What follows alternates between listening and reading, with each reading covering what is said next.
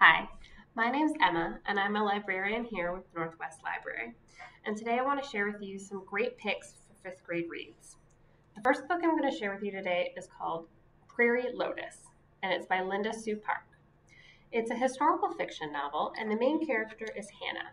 She lives with her father in 1880, and she moves from California to the Dakota Territory in a small town called LaForge.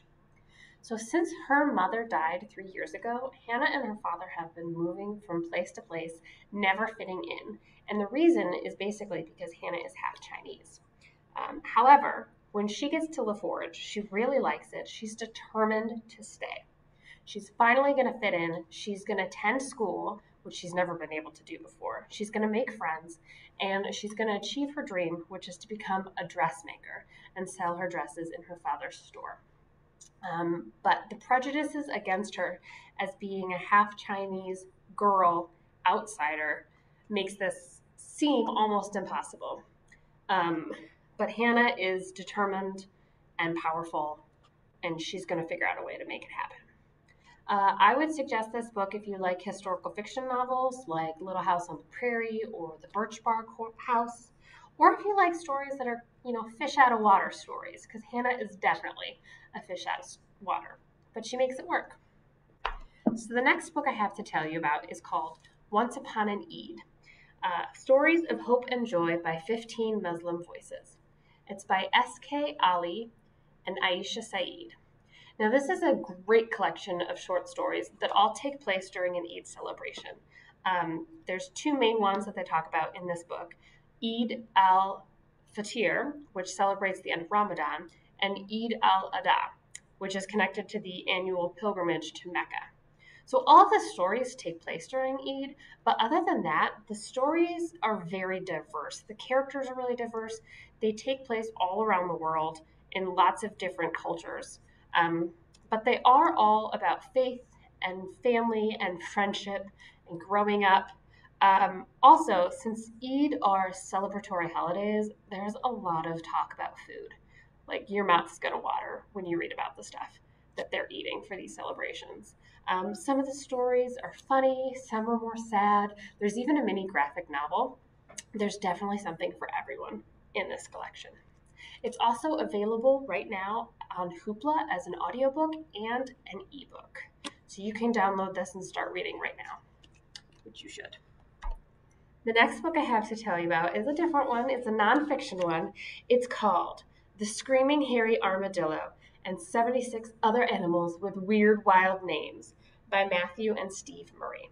So this is a really fun and funny book about all the weird and wacky creatures out there and all the equally weird and wacky names that they have and how they got that name. It's a quick read. It's fairly short, but it's very fun and very interesting. For instance, have you ever heard of the monkey-faced prickleback or the bone-eating snot-flower worm? There's even a hickory-horned devil, which is a spiked caterpillar that you can find in the forests of the eastern and southern U.S. So you might even be able to go out and find them in the woods right now. You can learn a lot of really cool facts from this book, and you'll have a great time reading it. It is available as an ebook on Hoopla right now, so you can start reading right away. The next book I have to show you guys today is one of my favorites, one of the best books I've read this year, and it's called The Boys in the Back Row by Mike Jung. So Matt is our main character, and him and Eric are the absolute best of best friends. They bonded in third grade when Mike was a new kid over their mutual love of comic books and the marching band. And this year, sixth grade, is going to be the best year ever. Matt even switched the instrument he played so that he could be in the percussion section and sit with Eric in the back row. Their teacher announces that at the end of the year, the entire band is going to be taking a 3-day field trip to a music competition at the World of Amazement amusement park. Not only that, but their favorite comic book artist of all time is coming out with a special limited edition omnibus of their favorite series, and it's only going to be available at DefenderCon, a local comic book convention. Best year ever? Well, maybe not, because pretty soon Eric and Matt find out that Eric's mom has to move them all the way out across the country. And the DefenderCon convention is happening at the same time as their music competition. But all is not lost. Matt and Eric come up with a plan. They're going to play hooky on the last day of the competition and make their way on their own to the convention to meet their hero. It's their last chance for an adventure as friends. But of course, nothing goes as they imagine it's going to go. This was a really funny book. It's hilarious. It'll make you laugh out loud. It's also available as an ebook and audiobook on Hoopla right now. And the last book I have to show with you guys today is called The Weirn Books, Volume 1, Be Wary of the Silent Woods. It's by Svetlana Chmakova. And if that name sounds familiar, it's because she's also the author and illustrator of the Berrybrook Middle School series graphic novels, Awkward Brave Crush. So if you like those, you should definitely want to give this a shot. So the main character is Ailish. And Ailish and her family and friends are a lot like you and me. They go to school, they have jobs, they live in a normal small town. Almost. Because at night, their small town is a completely different place, full of supernatural creatures like Ailish and her family.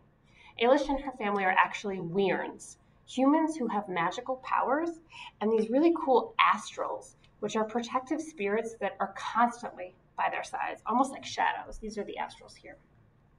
So Ailish and her cousins, Naya and Desh, have always been told by their grandma to stay away from the abandoned mansion in the Silent Woods. That's this building right here.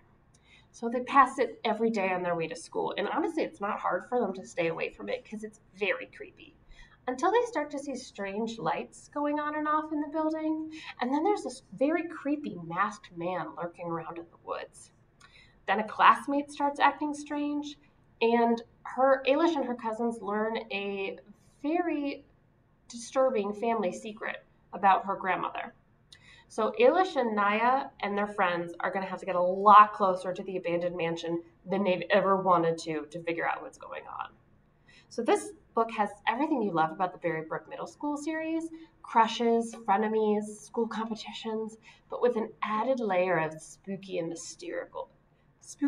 mysterious magical happenings.